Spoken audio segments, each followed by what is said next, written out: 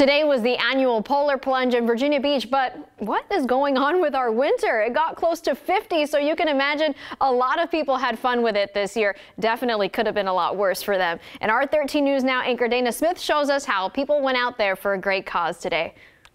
For some, it's an invigorating way to kickstart the weekend. Actually, I've been training. I usually get in the ocean about once a week during the winter times. Taking a dip in the chilly Atlantic Ocean. It's really cold out there.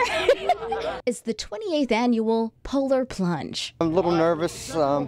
It's going to be cold, but it'll be worth it. And it's all for a good cause. It is a big fundraiser. This is the biggest fundraising single-day thing we do all year in Special Olympics Virginia. Our goal today is $1.3 million. We're not far from that. We hope to exceed that. The Polar Plunge benefits Special Olympics Virginia.